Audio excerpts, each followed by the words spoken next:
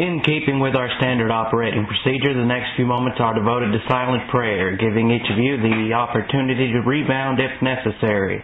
So with your heads bowed and your eyes closed, let us pray.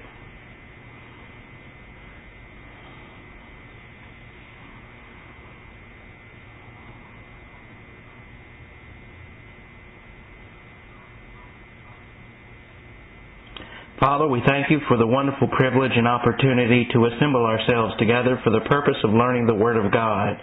May God, the Holy Spirit, enlighten us concerning these things so that we might grow in grace and in the knowledge of our Lord and Savior Jesus Christ.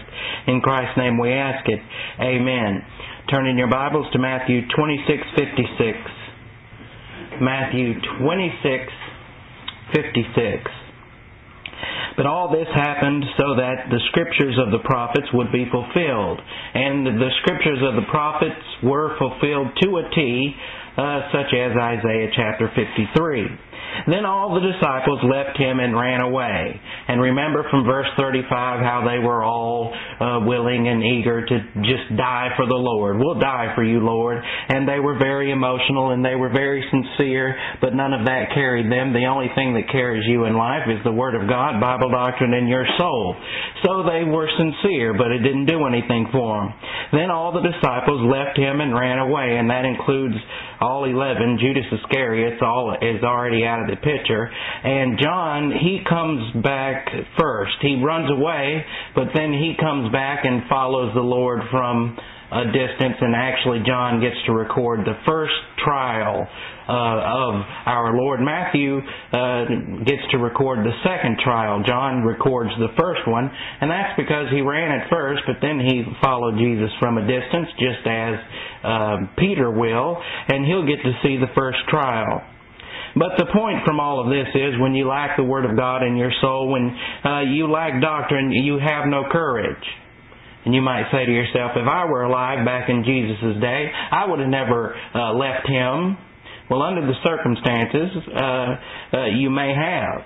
And you have to think to yourself, is Bible doctrine number one? Is the Word of God number one? If it's not, then you have already forsaken our Lord. And you're saved, but you already are lukewarm. You're already going to be vomited out of His mouth. If you have not made Bible doctrine number one, you have just as much as done as what Peter's going to do, and you've just as much as done what all the disciples have done, and they've left Him and they've ran away. And they've been with Him for 3 years, and yet they still haven't learned that much. Now moving on to the trial in 26:57. Now the ones who had arrested Jesus took Him to Caiaphas. And Caiaphas, of course, this is the second trial. The first trial is recorded in John 18:12 through 24, and that is when Annas is over the trial. In this trial we have Caiaphas, and he's the one over the event.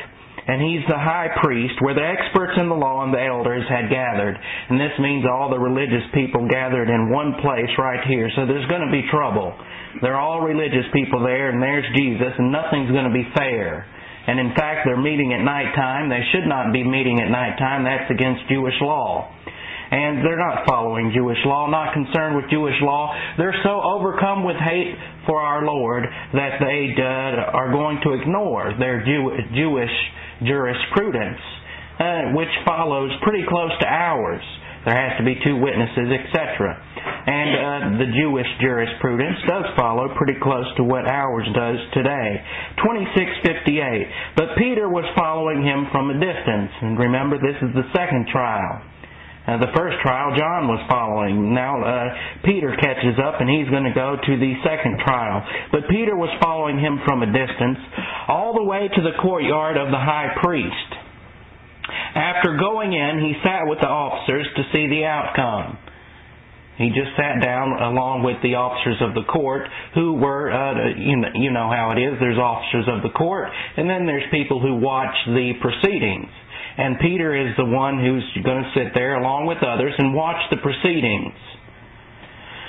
Then in 26:59, the chief priest and the whole Sanhedrin in this trial was held at night, and we notice several things here. There's no counsel for Jesus Christ. In other words, He has no lawyer. Even Saddam Hussein is given a lawyer. In fact, today they gave Saddam Hussein until November something. And it might seem ridiculous, but they're following jurisprudence. But they're not going to follow jurisprudence all in one night. They're going to condemn our Lord. All in one night. And they've done it before, and they're going to do it now. And what we see from this is he has no defense. It's held at night, which means it's illegal.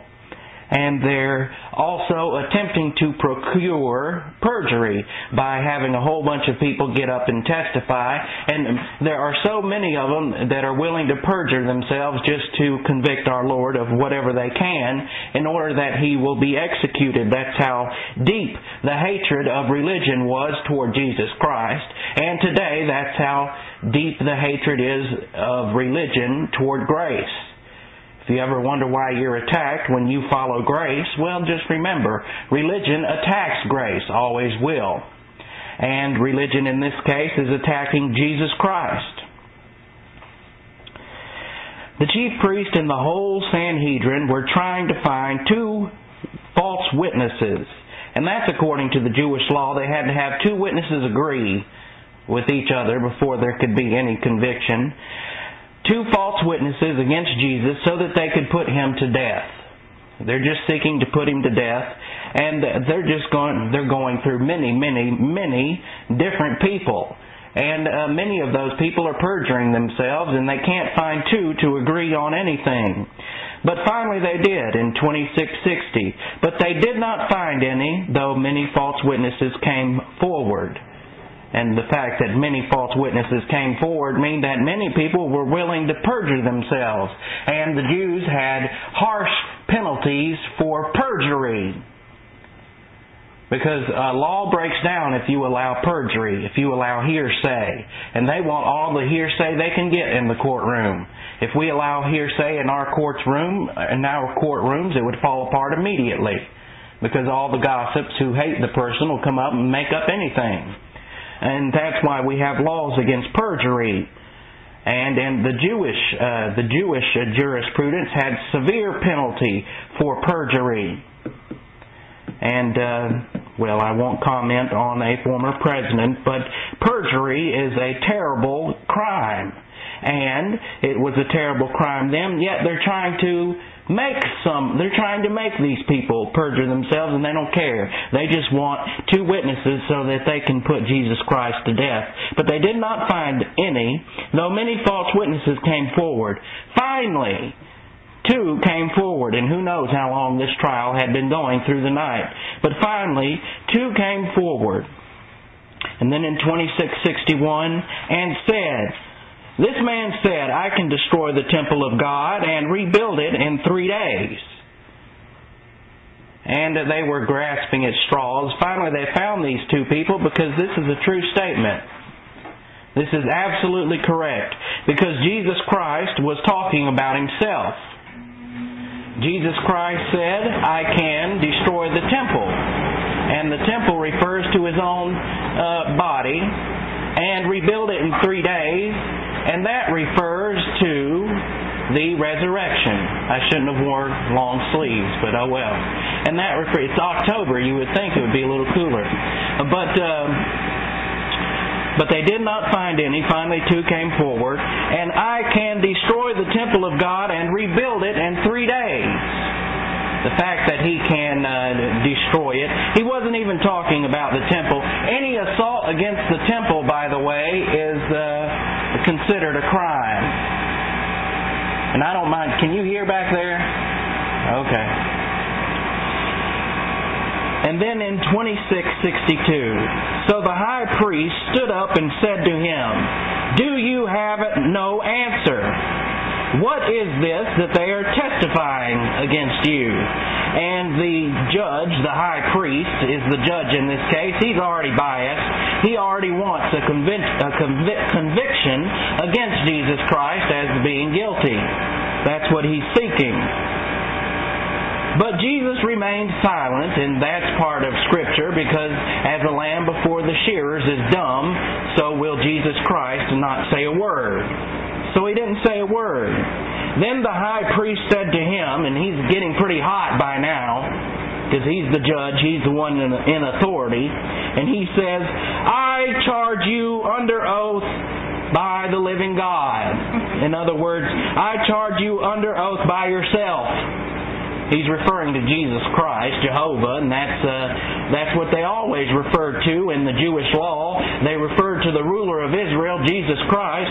So he says, I charge you under oath by yourself. But they didn't know they were saying that. They said by the living God, which is hilarious.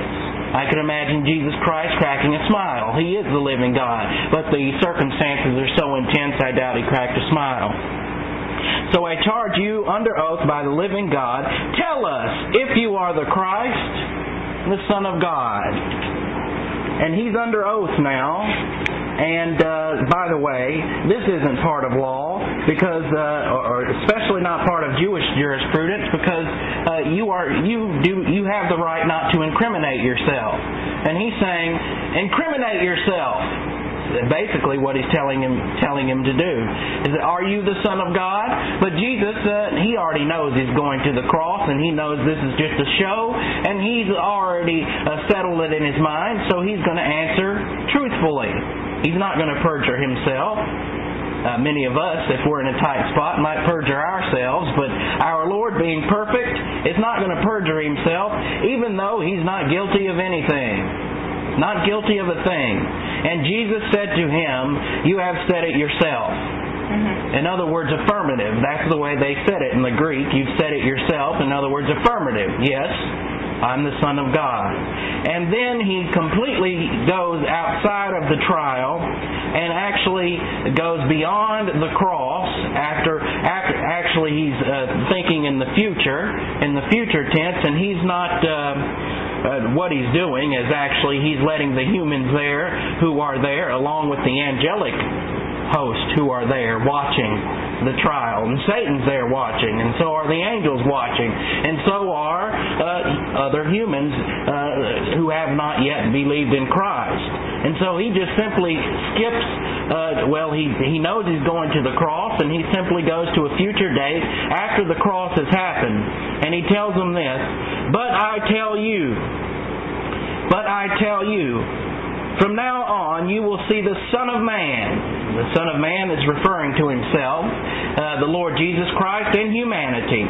From now on you will see the Son of Man sitting at the right hand of power. That's at the right hand of God the Father. The power is the omnipotence of God the Father. Omnipotence means all-powerful. And so he sits at the right hand of power. That's the power of God the Father. And coming on the clouds of heaven. This is a reference to the second advent. And he's saying, what he's telling them is, yes, I'm the Son of God, and you will see me sitting at the right hand of power and coming on the clouds of heaven. That air condition sounds irritating. Please cut it off, because I can sweat. It doesn't bother me at all to sweat, as long as you're... Was it a spider? But anyway... Now we have something, but when he says, and I'm coming on the clouds of heaven, that means the second advent. That's a reference to the fact, faith rested. That's a reference to the fact that Jesus Christ is going to come down from the clouds in the second advent and completely wipe out all the believers. Then in 2665, and this is quite funny here. You won't see it as funny yet, but you will in a moment. Then the high priest tore his clothes, saying, He has blasphemed. Why do we still need witnesses? Now you have heard the blasphemy. Now he's a judge, remember. The high priest here is acting as a judge. He tore his clothes. We all remember the trial of O.J. Simpson. And we might remember Judge Ito, that little Asian man. Some of you may be too young to remember him. But everybody was glued to the TV of seeing if O.J. Simpson would be found guilty or not. Now imagine little Judge Ito ripping his clothes and saying, "You're guilty!" and just raw and just going crazy like that. Well, this is a judge going crazy, ripping his clothes off, tearing his clothes. And just imagine being in a courtroom. You see, judges are supposed to be impartial, and judges are supposed to sit and watch the trial and and be even-handed and make sure each side gets their point across, and then let the jury decide. But in this case, the judge is so angry, he just stands up and rips his clothes and says, "This man's guilty." And maybe Judge Ito should have done that, but no, that's not the way jurisprudence works. So it shows what a sham this is, although nobody would want to see that little Asian man rip his clothes. But that's what the high priest did. It's quite funny, and I can see there are people there watching this, including Judas Iscariot. Judas Iscariot is going to watch the first 3 trials of this, and he's watching this, and in his mind, I'll just give you a preview of coming attractions. In his mind, he starts blaming himself for it all. He says, "This is all occurring because of what I've done." And he starts to get really emotional. And when he sees the judge stand up and rip his clothes, and he sees how unfair all this is, well, not even Judas Iscariot, with his low standards, can stand watching this. And even with his low standards, he knows it's a sham, and he starts to feel very, very guilty. And we'll see this in a moment, maybe today, maybe tomorrow. Then in 2666, after the judge rips his clothes, he looks at the jury and says, "What is your verdict?" There's no influence here, obviously. "What is your verdict?" And they answered, "He is guilty and deserves death." And they kept on answering that, so they said it over and over again. It was more like a mob action type court, and it was nothing that Jewish jurisprudence would ever allow. But in this case, they bent the rules quite a bit, and we'll see a lot of bending of the rules in here because religion so hates Jesus Christ, they'll find any means possible in order to execute him. Then in 2667, this is another thing that's not allowed in Jewish jurisprudence, and that is violence. They did not allow violence. But after they answered with their verdict, then they spat in his face, so he became covered in saliva. It's quite gross to think about it. And not only did they spat in his face, but they punched him. And some slapped him. So I imagine the men punched him and the women went by and slapped him. And then they said, "Prophesy for us, you Messiah. Who hit you?" They're very ignorant. They don't know what they're doing, and Jesus Christ notes this later. They don't have a clue what they're doing. They are actually beating up the Messiah. And they don't know that in eternity past, our Lord knew each and every one of those people that would go up and spit on him. He knew them. Knew them by name, knew when they would be born, knew when they would die, knew if they would ever believe, knew if they were going to hell, knew if they were going to heaven, knew everything about them. And so they would spit on him and punch him and slap him and say, "Prophesy, you Messiah, who hit you?" And they didn't believe he was the Messiah, and they didn't believe that he knew who they were. But he knew each and every one of them.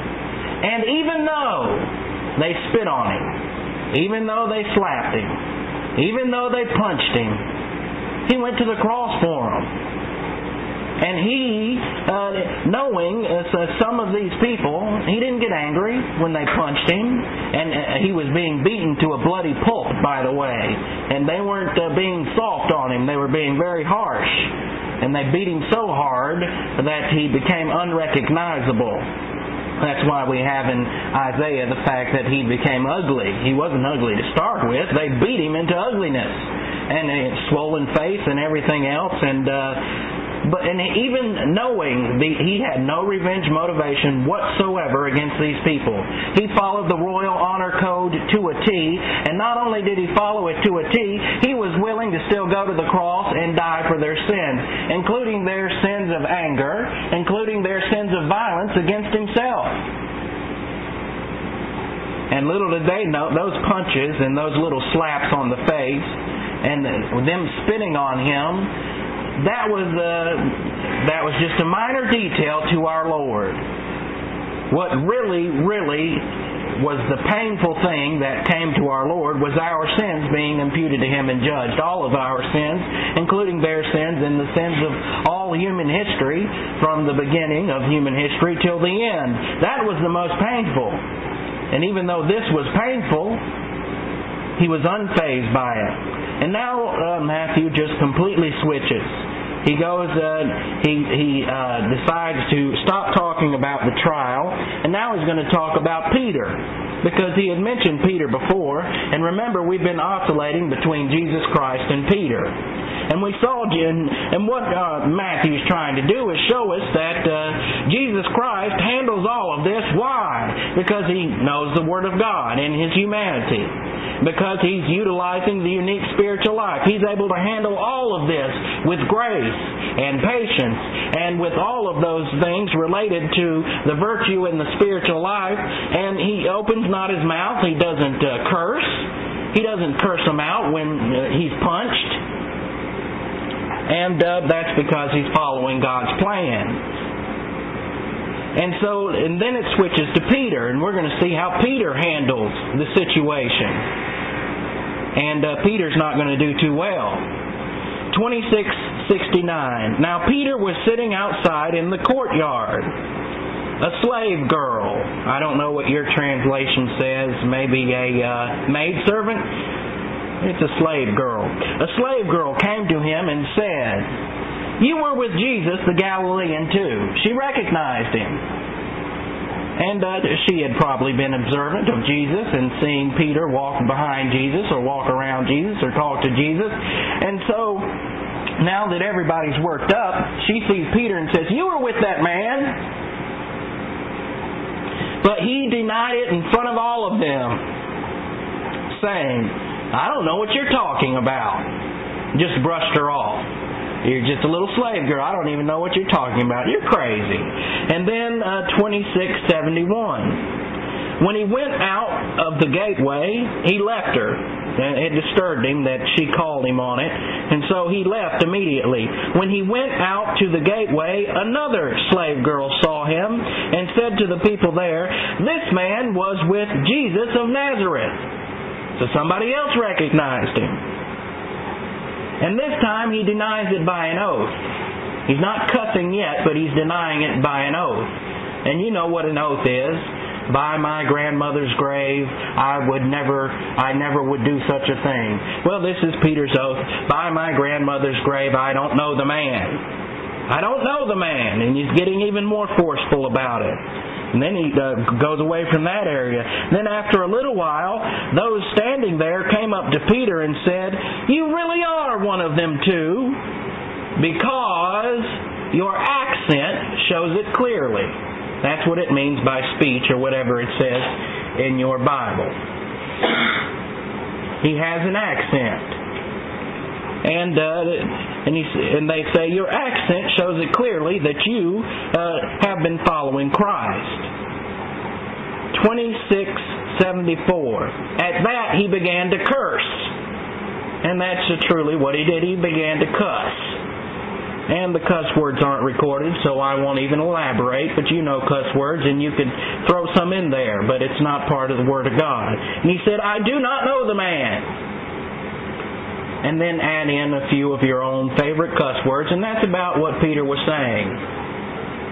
"I do not know the man." And immediately the rooster crowed. Now before all of this, Peter wasn't even thinking about what our Lord had said before. He's not thinking, he's emoting. And he's not even thinking about the fact that our Lord had already told him, "Look, you're going to deny me 3 times, Peter." And Peter said, "Oh no, I'll even die with you." And he gets all emotional and says, "I'll die with you if I have to." And then he denies Him 3 times and completely forgets anything that our Lord said. That's what happens when we get emotional. We completely forget the Word of God. When we get emotional, we don't apply the Word of God. And neither is Peter here. And the reason why our Lord gave him a sign such as the rooster crowing was so that he could orient himself back to doctrine. But he's emotional right now, very emotional. And that's because Peter is easily discouraged. Peter followed our Lord, and he knew our Lord. He knew He was the Son of God. He even said so. He said, "You are the Son of God." And then he was praised for doing that. And then after that, he got such a big head for a long time. And then he started failing once again because he's easily discouraged. And when he sees this trial, he's discouraged. And then he knows the outcome. He looks at our Lord and he says, "There's just no hope. They're going to kill Him. And if I don't, they're going to kill me too." And emotional people, by the way, this is a principle. Emotional people, or people who have a tendency to get emotional, and we all do, including myself, but when you get emotional, you have a tendency to be discouraged very easily. And Peter was discouraged. And then the rooster crowed, and that brought him back around to remembering something. 26:75, he didn't even remember it. He had just denied Him 3 times. He went through it once, and then twice with someone else, and then 3 times. And then the 3rd time he's cussing up a storm. He doesn't even recall anything that our Lord said. And then when the rooster crows, he remembers. Then Peter remembered that Jesus had said, "Before the rooster crows, you will deny Me 3 times." And he went outside and wept bitterly. Now there is legitimate weeping that is not bitter, and we went over the doctrine of weeping, I believe. And there's legitimate weeping in which, for example, if your country goes under and the courageous men weep, that's legitimate. And a lot of, especially men, they like to say they're tough. I don't cry about anything, and they're a liar. Even men cry, and sometimes it's legitimate crying. When I hear the national anthem, I get choked up, and that's legitimate. But Peter is bitter, and he wept bitterly because he was so discouraged. He was seeing what our Lord was going through, and then he was seeing that he was getting caught up in it. He didn't want to get caught up in it and die, and he didn't want our Lord to die either. And so he becomes very bitter, and he weeps bitterly because he remembers what the Lord said, and also there's going to be guilt involved with that. So he went outside and wept bitterly. We can understand why. I mean, if we were there at the same time and we had done the same thing, we would go outside and weep bitterly because you just denied the Lord 3 times, just like you said you were going to do. And we can understand Peter's emotional response. But he just went from being emotional to being more emotional. Then finally, it's not recorded here because we're going to switch from Peter to Jesus being brought before Pilate. But Peter rebounds. We know this because later he writes 1st and 2nd Peter. And by the way, Mark was probably Peter's account of what happened during Christ's life on the earth. Because Peter didn't know Greek very well, especially starting out. And Mark is very elliptical, just like Peter is in 1st and 2nd Peter. And if you ask anyone who knows Greek, they'll tell you that 1st and 2nd Peter are the hardest to translate because Peter's Greek it would be like having bad English grammar, kind of hard to follow, and very elliptical, meaning he left out a lot of verbs. And another reason why he started leaving out a lot of verbs, especially in the 2nd epistle, is because he's dying. And he's got a lot to say in a short time, and so he just leaves out verbs everywhere. It becomes very difficult to translate. But if you know Peter and you know what he's trying to say, you can. So, that's what happened to Peter. And he rebounded, and later, and rebounded means he named his sins. He named his sin of denying Christ 3 times after he finished weeping bitterly. And he named his sin. He got back with it. Got back with the Word of God. And it won't be too much longer after this until Peter will be preaching himself. And he'll be standing up on the day of Pentecost preaching. But then he'll be filled with God the Holy Spirit. And then Peter will shoot toward the high ground. And he won't go as far as Paul, but he'll go far enough. And, he'll go far enough to where he's going to receive a lot of rewards. Now in 27 verse 1, Jesus is brought before Pontius Pilate. When it was early in the morning on Wednesday, they had just held that trial Tuesday night. Now it's Wednesday morning. All the chief priests and elders of the people assembled together to plot against Jesus and to execute Him. So they went through their phony trial and found Him guilty. And they want to execute Him. But there's a problem in them executing our Lord because of the fact that it's a Passover time. The Jews can't execute people during Passover. It's forbidden by Jewish law. And during Passover, every type of business ceases, including the business of law enforcement, including execution. So they can't do this themselves. They can't execute Jesus themselves because they're so religious. They're going to have to follow the Passover. They're going to have to follow their religious holidays. So they're still adhering to their religion. Then in 27:2, they tied Him up, led Him away, and handed Him over to Pontius Pilate, the procurator. Now, Pontius Pilate was the ruler of the third-class province of Judea, and it was considered a third-class province. That's because Judea was poor. They're under the fourth cycle of discipline. God has been punishing them and punishing them and punishing them, trying to get them to wake up, trying to get them to wake up to the fact of that Jesus Christ was there, trying to get them to believe in Christ, trying to get them to get with doctrine. They're under the fourth cycle of discipline, and not only that, and because of that, they've already went through the third cycle, and when they went through the third cycle, that devastated them economically. So they're a poor province, ruled by Rome and ruled by Pontius Pilate. And being a third-class province, Pontius Pilate didn't much care for the people there, because they were poor. And Pontius Pilate was an aristocrat. He was used to being around wealthy people, and he just kind of looked down his nose at all the Jews. And natural hatred developed between Pontius Pilate and all the religious leaders, including all the Jews. The Jews hated Pontius Pilate. Pontius Pilate didn't much like them either, but the Jews really hated Pontius Pilate because he was a Roman. He worshipped other gods. He would hold a golden shield that was shaped kind of like a door, and it would have an eagle on it and maybe a picture of a god or something else. And the Jews just despised that.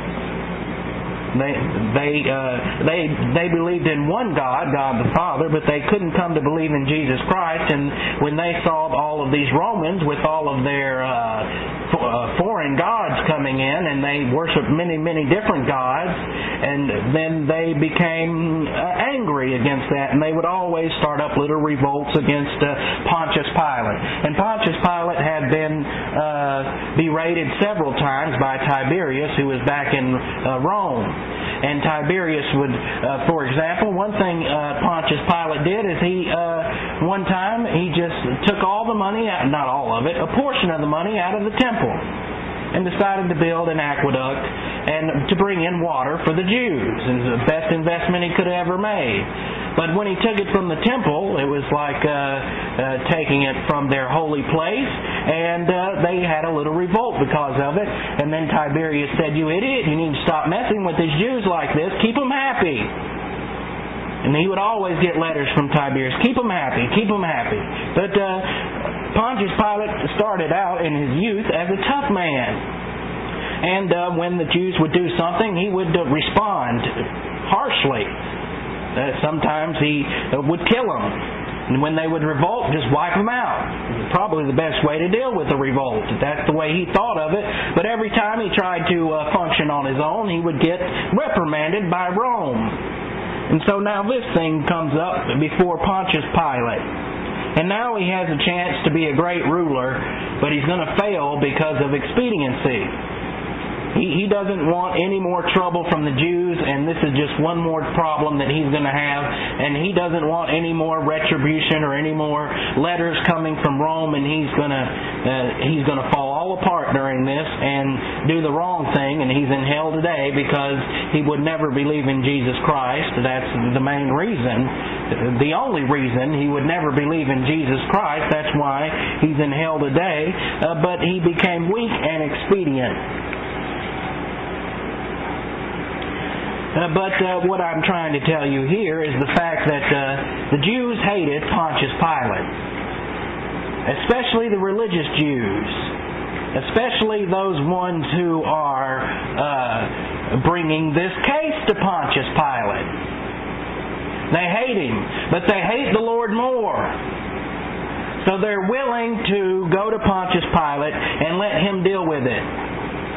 And they're willing to pay homage to Pontius Pilate. And they're willing to talk to him in order to destroy the Lord. They hate Jesus Christ more than Pontius Pilate. And they really hate Pontius Pilate. So from this you should begin to almost feel the seething rage from the religious crowd. They absolutely despise our Lord. And you say, well, why? Why do they despise the Lord so much? Why do they hate the Lord so much? Well, if you've been studying with me, you should realize that our Lord's been tough on them the whole way, saying, you're going to hell. You're worse than prostitutes. You're worse than tax collectors. And unless you believe in me, you're going to hell. And they've been seething and they've been bottling this rage up for 3 years now. And now that they've got him, they think, well, we've got it. So we hate him so much, we'll even pay homage to Pontius Pilate, whom we hate, because we hate the Lord more. And then Matthew skips from Pontius Pilate to Judas Iscariot. And he's going to cover Judas's suicide. 27 verse 3. Now when Judas, who betrayed him, now having seen the first 3 trials, he's seen the first 3 trials. Now when Judas, who betrayed him, having seen the first 3 trials, saw that he had been condemned. Now, this isn't seeing the Lord he's seeing himself being condemned. This is the Greek word katakrino. K-A-T-A-K-R-I-N-O. Katakrino. And this is strong in the Greek. He condemned himself to the point of having an extraordinary guilt complex. He had a guilt complex. He felt guilty about what he did. He felt very guilty. And that was based on his own norms and standards. He had violated his own norms and standards, which were very low. Because remember Judas Iscariot, and from John, we note that Judas Iscariot was the treasurer and stole from the treasury. And Judas Iscariot, throughout his whole life, had one God, and that was money. He loved money. And that's why he went for the 30 coins of silver. But even before that, he was stealing from the treasury. And he loved money, and that's what he always thought about. And because he loved money so much, and because money was his God, he never came to think about Jesus Christ as being his Savior, and he never believed in Jesus Christ. He was too focused on a detail of life as an unbeliever. And as an unbeliever, the detail of his life that he loved more than anything else was money. And he loved it. And he had just received 30 pieces of silver. And you would think that if the only thing you ever loved in life was money, after receiving such a large sum of reward, you would think you would be happy. But the details of life don't make you happy. And they didn't make him happy. And he reacted with a guilt complex. Now this applies to believers as well. If you put anything above Bible doctrine and then if you put anything above Bible doctrine, whatever it may be, TV show, money, anything, then you're just like Judas Iscariot, except you're saved. You're in carnality, though, and you are out of fellowship, and you are serving another God. And that's really what it means. When you make Bible doctrine number 2, number 3, number 10, whatever you make it, you have to replace it with something else, and when you do so, it's as if you're worshiping another God. Now in Israel, they would actually worship other gods. And you say, we don't do that today. Well, we're too sophisticated, etc. We don't worship gods of wood and gold and silver and all that. Gods made by hand. But if you would rather watch a television show than learn the Word of God, or when you watch, don't get legalistic. You can watch all the television you want as long as you make enough time and put it aside for the Word of God. And you can, you see, you have to have balance in life. You have to have work and you have to have play, but you always have to have doctrine. And 1 hour a day is sufficient enough, and it really doesn't put that much of a crimp in your life, unless you have the wrong standards. Then it does. If you have the wrong standards, then 1 hour a day is like an eternity, and you're just not going to want to do it. And you'll replace it with something else. Your God television show. Your God, whatever you think is more important than doctrine is your God. And that is, and you're a believer, but you can still go that route. Now, Judas Iscariot is an unbeliever, and his God's been money his whole life, and it never made him happy. And finally, it's coming to roost for him, pardon the expression, being we just talked about roosters. But now, he's really miserable. And the more money he accumulated, the more miserable he got. And he did this thing, and he condemned himself by his own standards, his own norms and standards. And then we have the word metamelemai. Well, first of all, your English translation, if you have a King James Version, is Judas repented. Now, I would like to ask a lot of Baptist preachers about this. Look here, Judas repented. Man, old Judas, he repented. He got saved. Hallelujah. And they would have a hard time with that. Judas Iscariot got saved. He repented. But hey, it says in the King James inspired version, he repented. So he repented, and you ask all your congregation to repent. And he even, he repented so bad he hung himself. See, they would never see it that way, and they don't even know what repent means. If you ever brought it up, they would poo-poo it. Because they're not interested in what the Word of God has to say. And they're not interested in what repent really means. Now, in the Greek, there's metanoiao. Meta means to change. Noiao means mind, thinking, to change your thinking. Now, if Judas had changed his thinking about Christ, he would have believed in Him. But Judas Iscariot has built up so much scar tissue, he's not going to change his thinking about Christ. But he is going to change his feelings.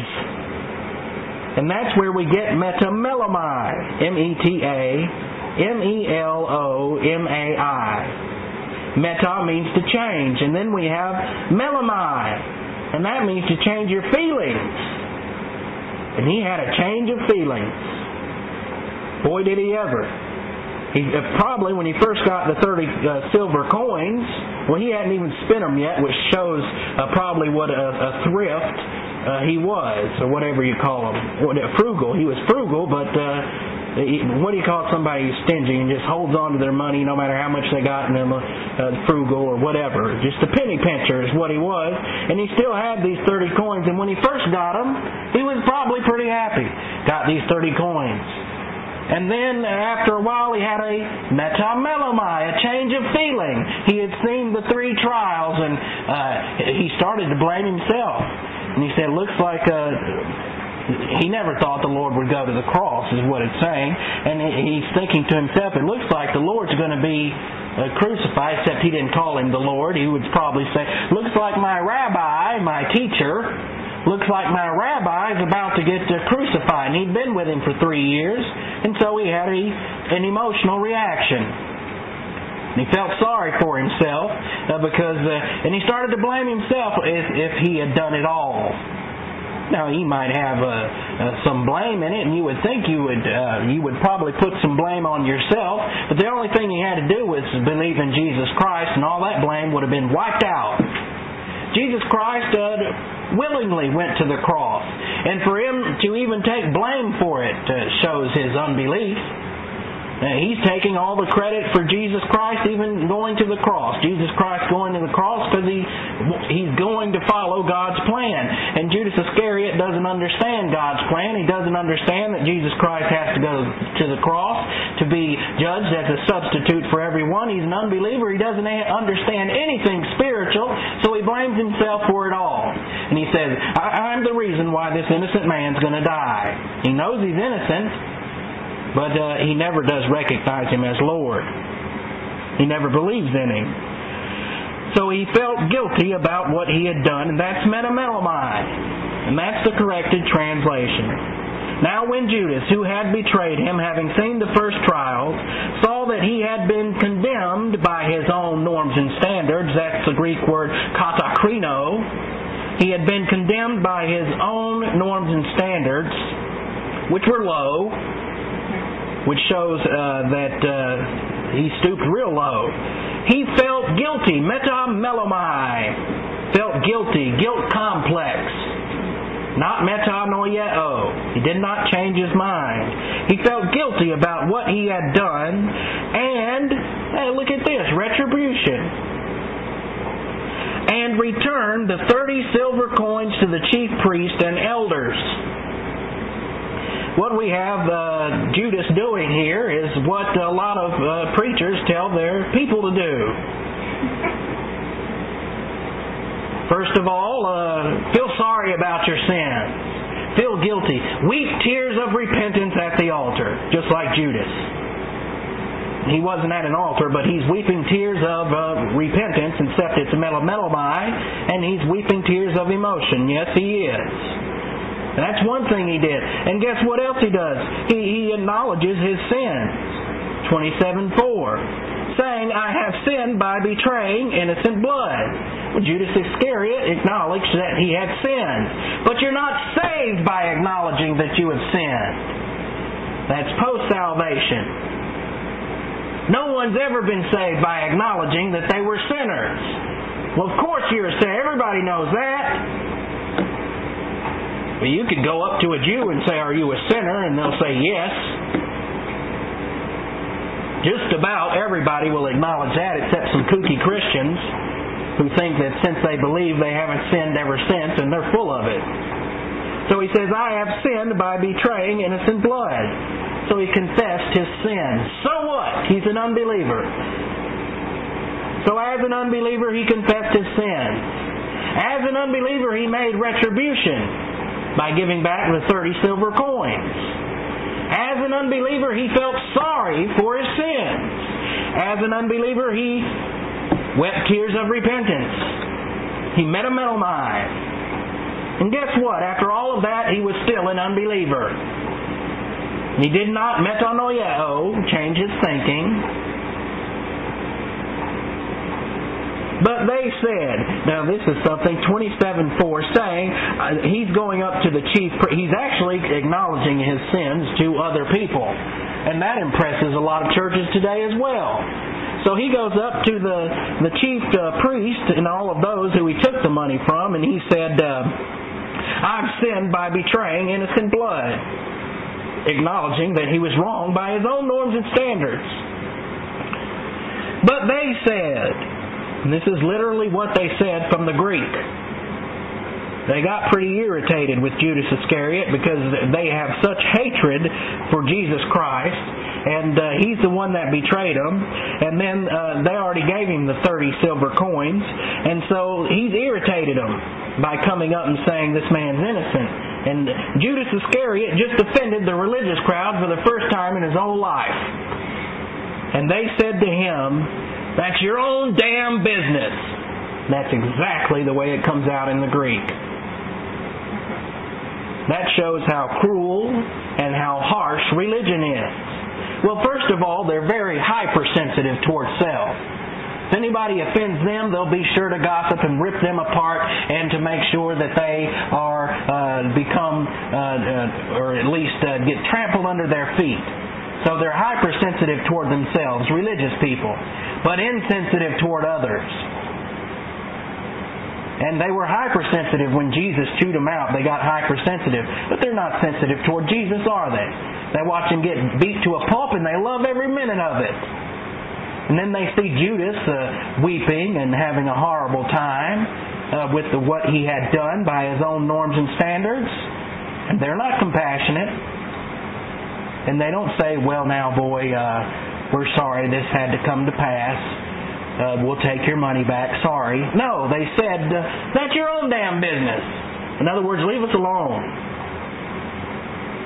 So Judas threw down the silver coins into the temple and left. There's his retribution.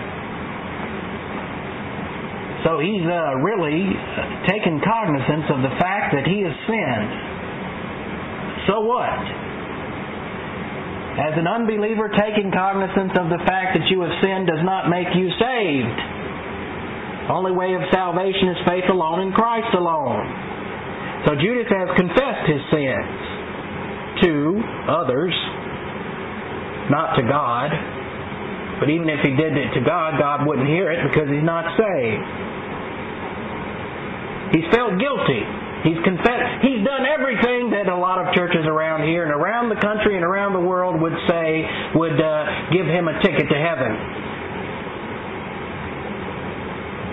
I'd like to ask a Baptist preacher about this sometime.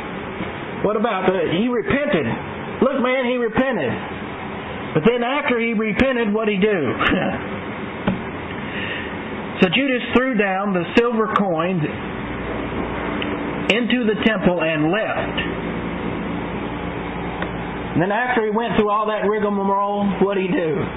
Went out and hanged himself, committed suicide. I'd like to ask a Baptist preacher, how can somebody repent and then immediately go and commit suicide? What's going on here?